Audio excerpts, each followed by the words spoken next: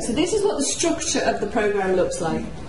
Okay, it has 4 levels. So the outcome is that you want to take, I have to apologise because you're right to say there's no cursive writing on there.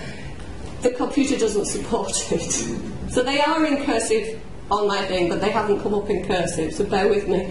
Well, the idea is to take those 26 letters and categorise them into a nice cognitive structure. So in a sense, this is a visual layered structure that we would expect to be occurring inside somebody's processing skills. So you start off with Module 1, which is, you'll see there's an introduction. We want children to learn the letter families. Well, in the ThinkWrite, they become animal families. So the figurehead, each of these groups has an animal figurehead. And because we're British and it was organised here first, they are farm animals. They were chosen because most children, hopefully, will have some living experience of a cow, a pig and a sheep.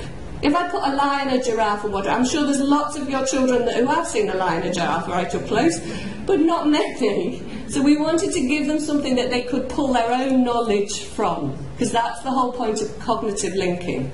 You want a degree of information that they already have that you then link it to. So basically we chose a cow, pig and a sheep. You'll see that the sheep has 2 subcategories that we split into 2, because you've got Rupert, who's the white sheep, and then Zach, who's the grey sheep. So they do have names, and the children learn this really quickly. They favour one over another. Typically that might be driven by the one that's in their name. So they do make strong associations with the animals. And then you see the rabbit is the spatial position group for obvious reasons. Rabbits live underground. They go looking for worms, they bounce around on the grass, so they do come up and they bounce around on the upper level, but then they do go down to the lower level. So they're a subcategory of all your descending letters. So what you then have is they learn a movement per animal, so each animal has its own movement, and they link it to association. So most children will know a cow is taller than a pig. Now, many adults get really thrown by the fact that the cow stood up. You'll be amazed how many questions I get from an adult's perspective.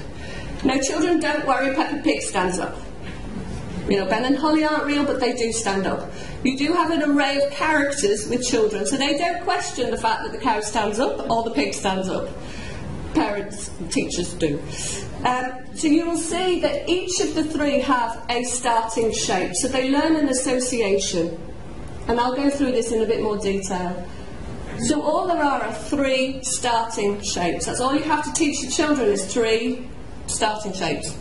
Those 3 starting shapes will convert into one of the 26 letters, or groups of the 26 letters. So there's none of this, each letter has a different starting shape. It's not. There are 3.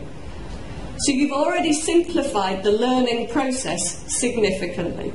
So therefore, when you come to Module 2 is what you do in nursery. It's pre-writing. So we have resources and activities for the children to learn, the animals, all the linking, all the association, they associate the starting shape, so they're ripe and ready for when they go into reception. They've already got their cognitive structure.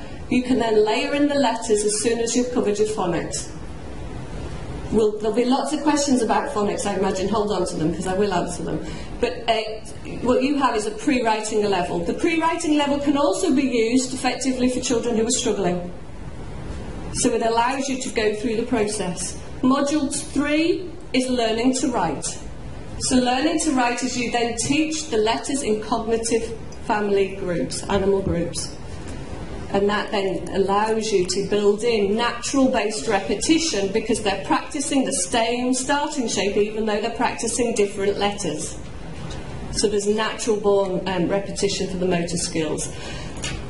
Module 4 is learning to join them together. So we would expect children to have gone through at least Module 2 and into Module 3 and into Module 4 by the beginning of Year 2. And in some of the instances, many of the children are joining in Year 1, if not before.